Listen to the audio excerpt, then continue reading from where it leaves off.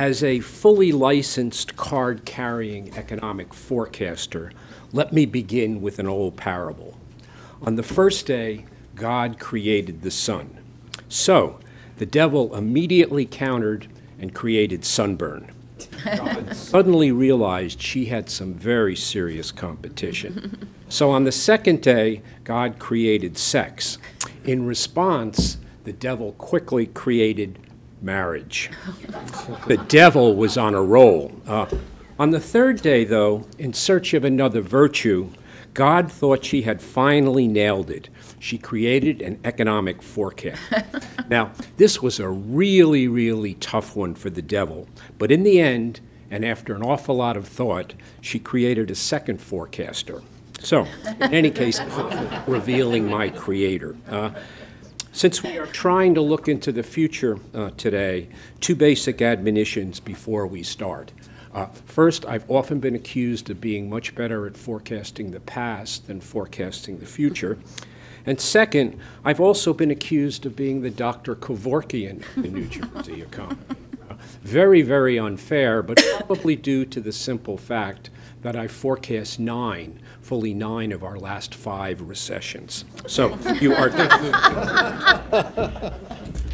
Today, I'd like to look at the long-term structural changes that are reshaping New Jersey. A number of these have already been touched upon, but basically the world as we once knew it is being rapidly transformed. And what's occurring are fundamental disruptions for our once seemingly immutable 20th century assumptions and protocols. So the bottom line, as has been pointed out already, the economic and demographic forces that shape the past are not the forces that are shaping the future. So let me make 10 basic observations. Number one is structural demographic shifts, and this is going to be a long start. And various generational definitions and boundaries do vary widely across the map. So if they don't correspond exactly to what has been presented earlier, it's not really a problem. In particular, we have 4 age-defined demographic long waves that are destined to transform New Jersey in the 2016 to 2045 period. First is the eventual departure of the aging, suburban-centric baby boom generation, a generation that totally dominated the second half of the 20th century. These represent the values of the past. A middle aging of Gen X, or the baby bust, ascending higher into the 21st century top-line workforce. Young adult millennials, or Gen Y, redefining our basic workforce, workplace protocols, and residential markets. And Gen Z, the post-millennial generation that is just now entering its post-toddler years. So let's quickly review each. First, maturing 60-something baby boomers. Truth in advertising. One of my favorite academic spectator sports is terrorizing baby boomers at their inexorable aging. And I think I see more than a few maturing boomers in the audience today. But I'm going to spare you that torture. Suffice it to say, this was the largest generation ever produced in U.S. history and New Jersey history, the 800-pound demographic gorilla. And it was the driving force of suburbanization in the second half of the 20th century. By the time the 2000s unfolded, it had evolved into a maturing empty nester generation, repositioning and resizing in the housing market. 16 years later, as 2016 unfolded, the dreaded Big Bang occurred, the great calamity. The first boomers hit the big 7-0, 70 years of age. And they considered that a disaster of biblical proportions. Every 7.5 seconds, another baby boomer turns 70 in the United States. That's 11,000 per day, a pace far outstripping the casualty rate for hunting accidents and car wrecks combined. And that's going to continue until the year 2034. As a result, the generation that was once alleged to have dropped acid in order to escape reality is now rapidly dropping antacids to cope with reality. Suffice it to say, they are slowing down, trying to adapt to cutting-edge technologies, facing retirement, and actually retiring. But they are not going to go away quietly. There's still going to be a market force for some time to come. In fact, old hippie baby boomers never die. They just fade away in tie-dye colors. And fade away they will. The baby boom was the classic pig and the demographic python. But over the next 3 decades, they're going to be exiting the rear end of the python. 2045, they will be the ancients. The survivors will be between 81 and 99 years of age. And they will long have since vanished as an economic force. But more immediately, the current aging of the baby boom out of the workforce represents the greatest brain drain in the nation's history. And so a key task today is how to capture and retain retiring baby boom knowledge, and that's going to be a critical issue for all organizations over the coming decade. Now, as an aside, a leading-edge maturing baby boomer came to me earlier this morning and expressed deep concern about getting older. I won't tell you his name, but his initials are Michael Kerwin. Boomer, ahead of you lies romance, adventure, excitement, mystery, and a lot of other great reading. The second long wave is Gen X, the baby bust cohort. So move over, boomers. 2016 is the beginning of a new era. The first Gen Xers turned 51 this year. As was noted before, Gen X is that undersized population cohort produced during the low birth era from 1965 through 1979. This is America's neglected middle child. It's sandwiched between the two noisy behemoths, the huge baby boom and millennial generations. Now in mid-career, Gen Xers are 37 to 51 years of age. They're furiously engaged in raising families. They are moving into the top-line workforce and are poised to assume the economic leadership ranks left open by exiting boomers. Succession planning in both the private and public sectors is an increasing concern. And over the next several decades, they will fill the leadership ranks and will increasingly dominate the C-suite before exiting from it. And they, too, will become empty nesters after they complete the family-raising stage of their life cycle. But by 2045, it will be Gen X's turn to join the ancients. They will be between 66 and 80 years old. Their economic relevance considerably diminished. The third long wave is Gen Y or millennials. Now, I know you're all probably suffering from millennial fatigue, but bear with me.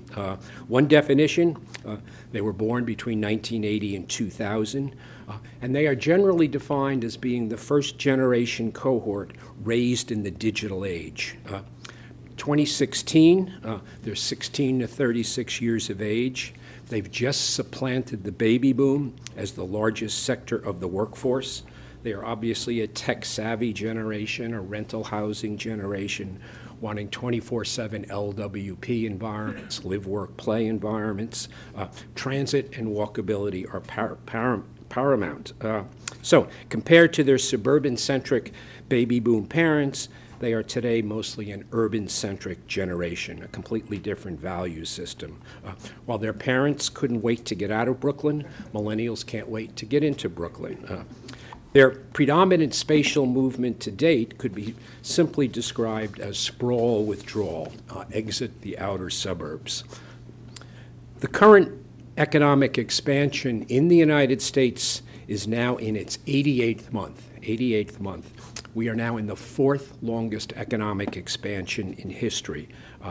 But many millennials still face difficulties in the housing market. And what they can afford is illustrated on the far right side of the slide. As a result, a record number of adult children currently are still living with their parents. Now, nationally, 34% of 18 to 34-year-olds are still stuck in the parental hearth. That's a record high percentage. New Jersey has the dubious distinction of ranking #1 of all the states. 47% of young adults live here with their parents. Hunterdon, at the bottom of the slide, ranks #1 among New Jersey's 21 counties, 61%. Now, We're not proud of it, Dean. We're not proud of it, Dean. if we extrapolate this trend, Hunterdon and its two neighboring counties, Warren and Hunterdon, will have just two types of adults in the future, the not yet wed and the nearly dead. Not yet wed and nearly dead. I consider myself on the right side of that, the nearly dead cohort. So I guess you can say I'm getting on in years. I now stand as living proof that you are only young once, but you can be immature forever. But the era of millennials in the family-raising stage of the household life cycle is now commencing in full force, and that's going to prevail for the foreseeable future. So their current shelter choices and locational preferences have already been restructuring the region. Will their preferences change as they move into the family-raising stage of the life cycle? And that's a key question that remains to be answered. By 2045, they will be between 45 and 65 years of age and will totally command the economy and many of its public and private institutions. So basically, millennials will rule. While they may not engender your full confidence today, I fully expect them to more than rise to the occasion. Let's hope. Fourth long wave is Generation Z. So if you're tired of bashing millennials, you'll have a new generation to complain about, Gen Z. Currently, there's little demographic consensus on when this population cohort precisely starts and ends.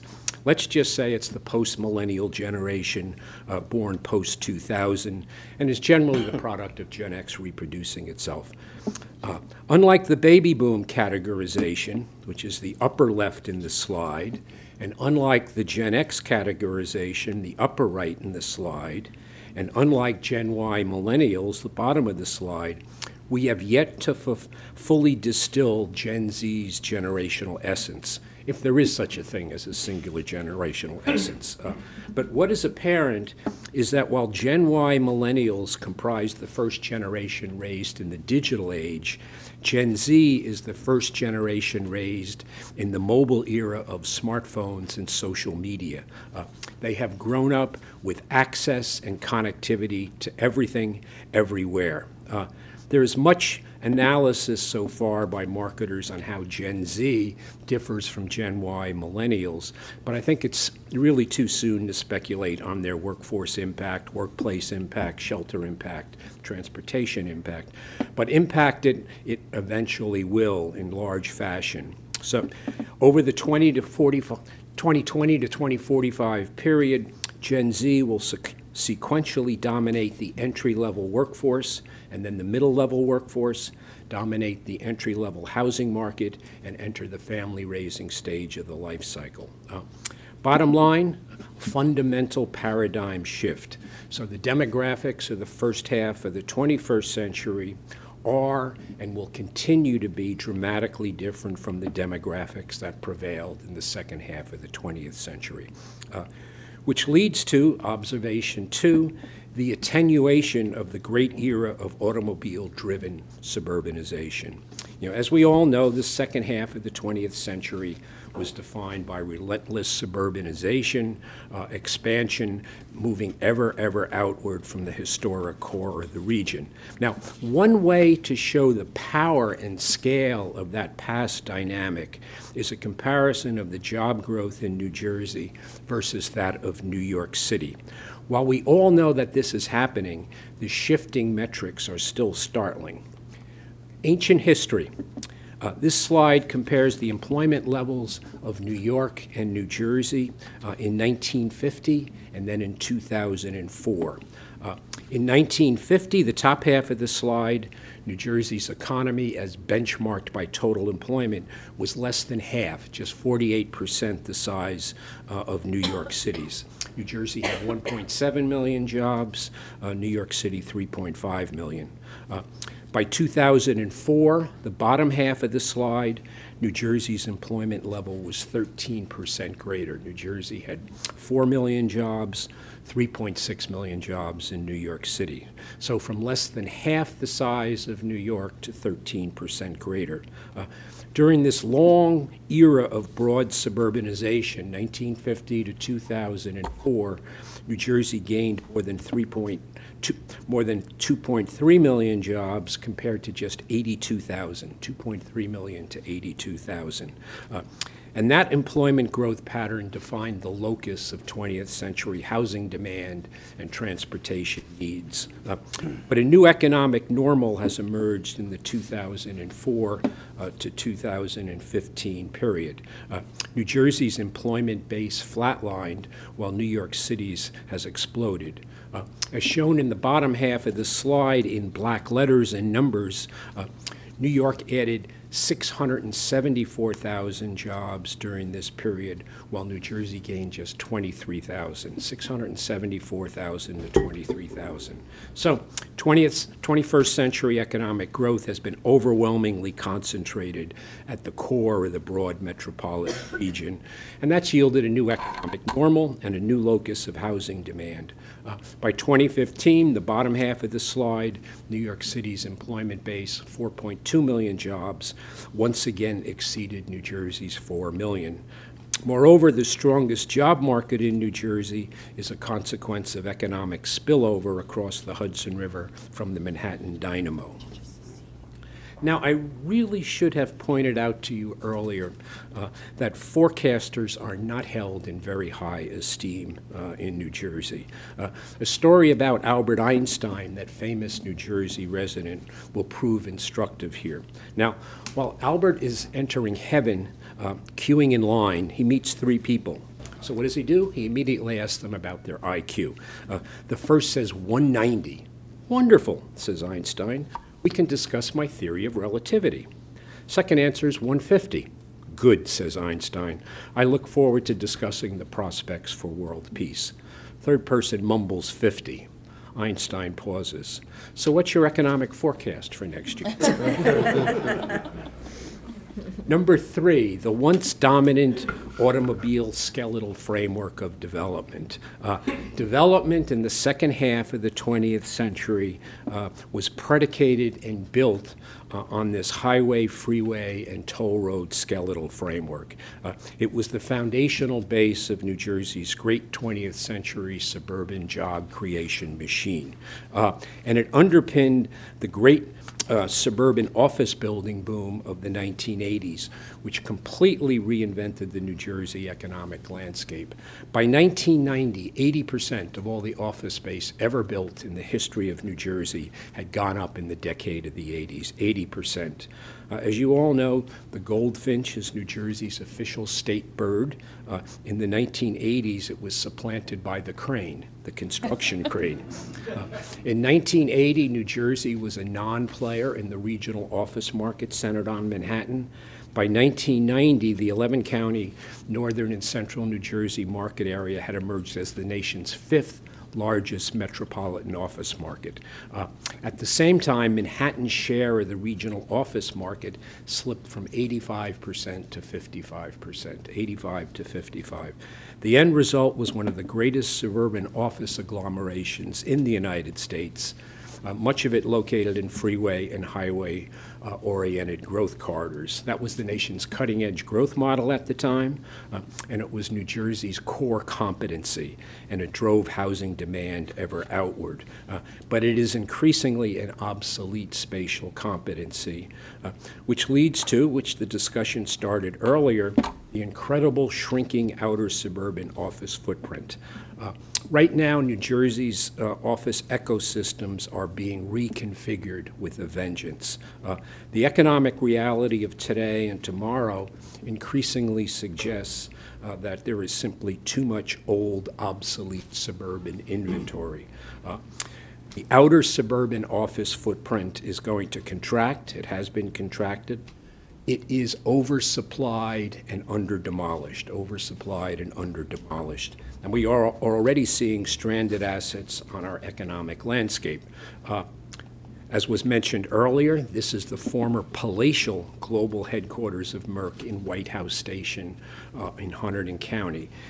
It was undeniably one of the greatest suburban office buildings ever constructed on this planet. It's clad in Spanish granite, a 1900-car underground parking garage. Built in 1992, 2016 vacant.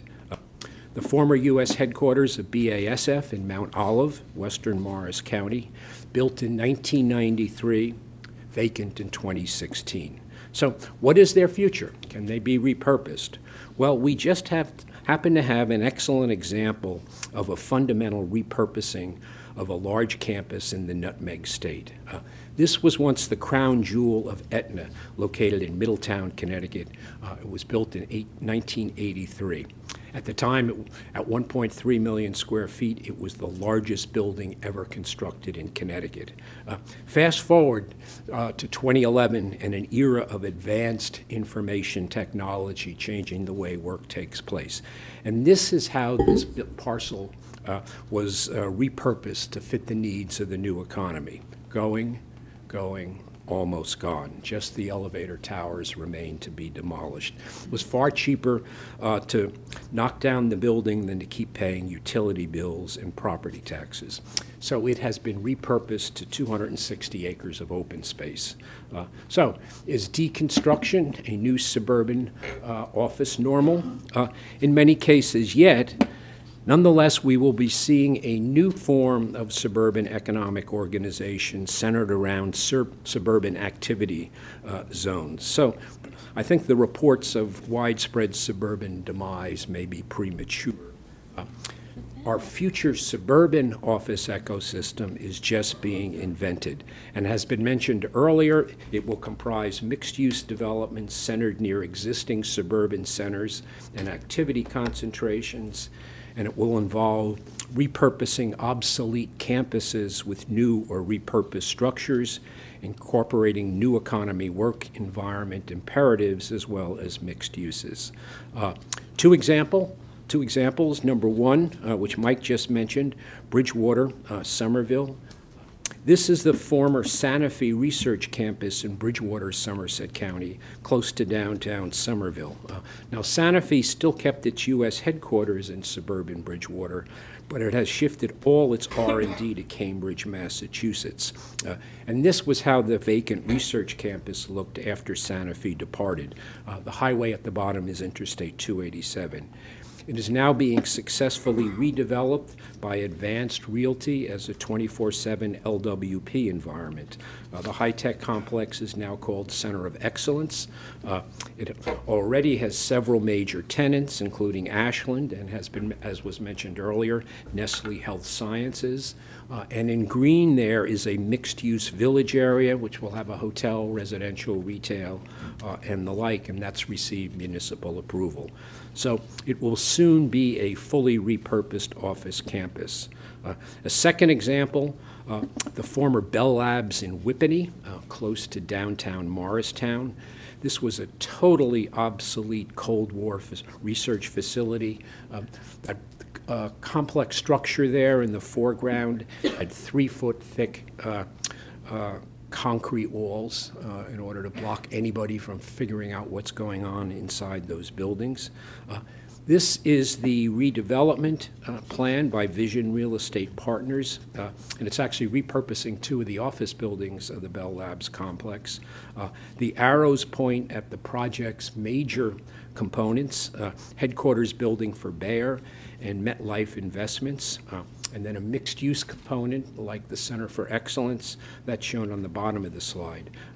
The finished Bayer building is exactly like this rendering, as is the recently occupied global headquarters of MetLife Investments.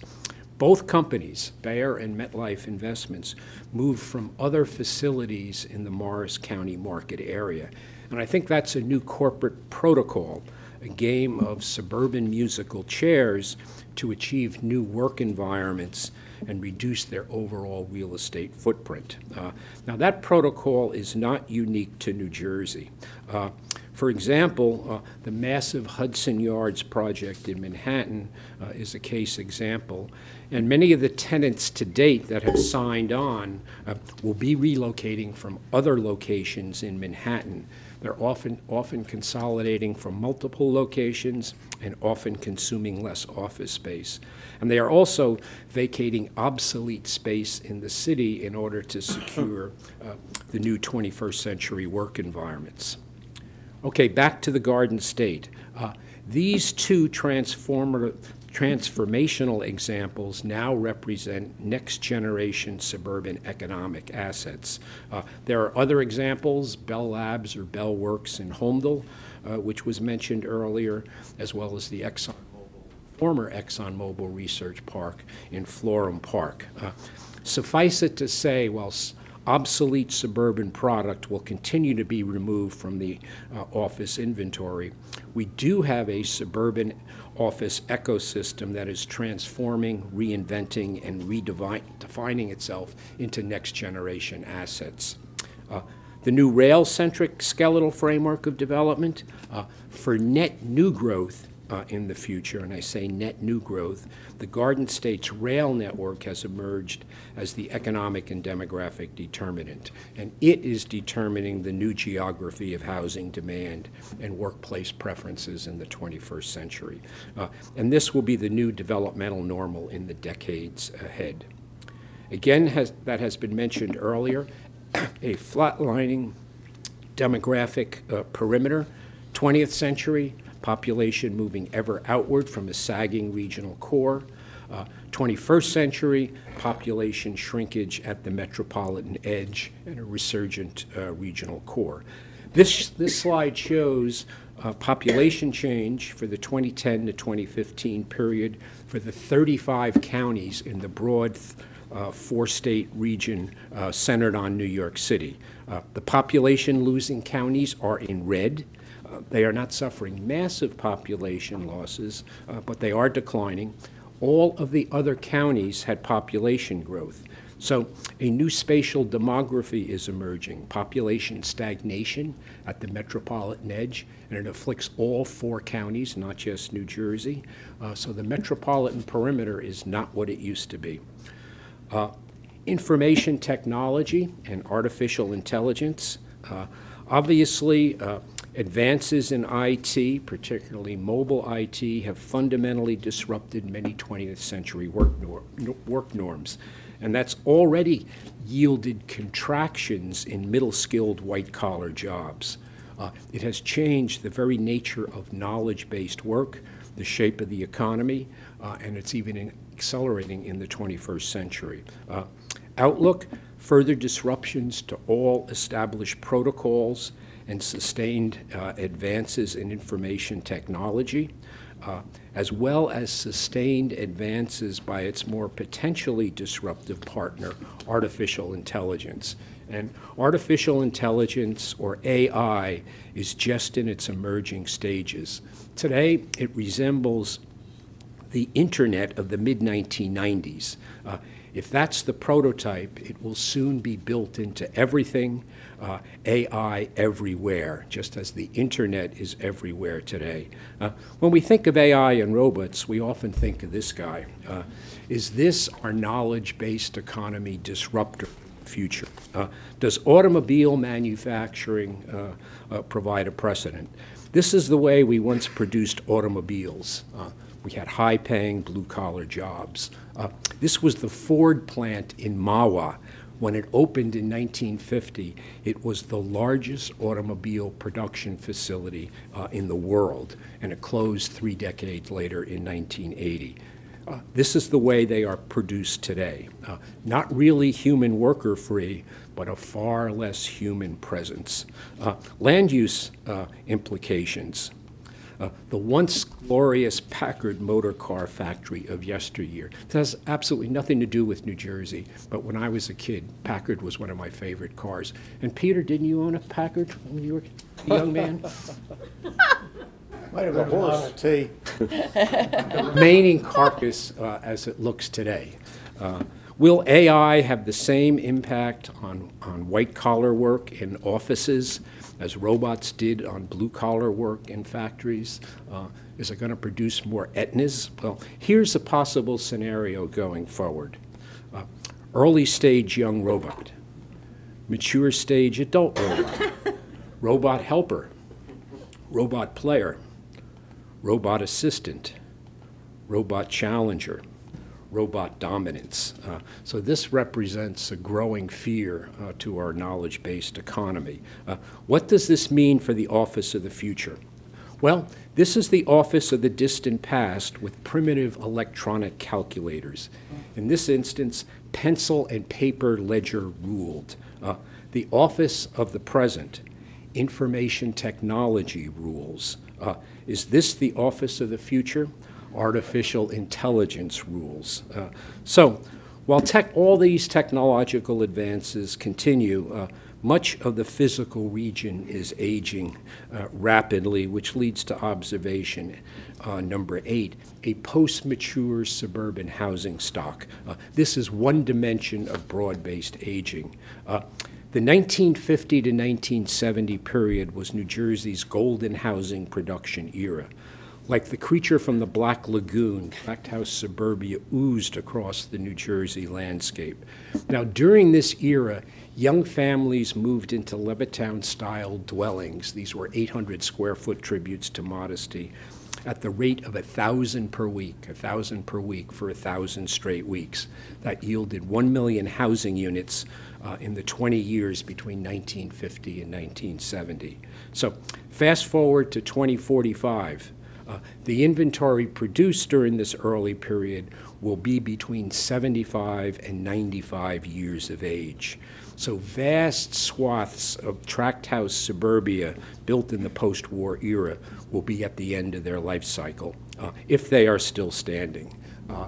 What is to be done? I don't know, but it's going to be a major problem. Other aging economic and infrastructure assets, 2045, we are going to have a vast inventory of other aging physical product. A relatively young one, Verizon's operations headquarter, global operations headquarter in Basking Ridge, formerly the AT&T headquarters, will be 68 years of age in 2045. Will it still be viable economically? But we are not alone. Let's cross the river to New York City. The Empire State Building, in 2045, it will be 114 years old, 114 years old.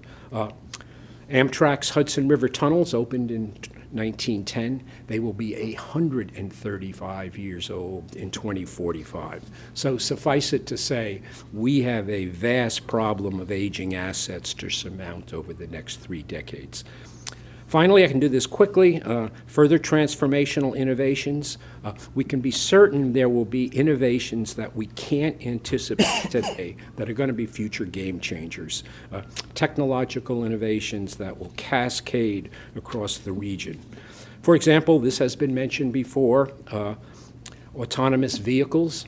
They have the potential to fundamentally alter all of the spatial dynamics we're talking about. And as has been discussed, there are a number of possible impacts that they will have. We don't know exactly what it's going to be, but we know they're going to be there. So too, the impact of drones, that's going to change, have a major force in land use. So both of these technologies were not on our radar screen just a short time ago. So the world we think may be coming may not be the world that actually arrives because of the potential innovations and disruptions by things not yet invented. Now, for those words you have been longing to hear, perhaps desperately longing to hear, in conclusion, actually that sigh of relief I heard is just premature. My conclusions tend to be very long. Time is of the essence. I think I'm over already. These are some of the driving forces today that are pushing us toward 2045. So fasten your seatbelts. It's going to be a wild ride. Now, an old presentation proverb says, any old place in a presentation is a good place to stop. So if at this point I've given a good presentation, this is a good place to stop. But if at this point I've given a bad presentation, this is a hell of a good place to stop. In any case, I'm stopping here. Thank you very much.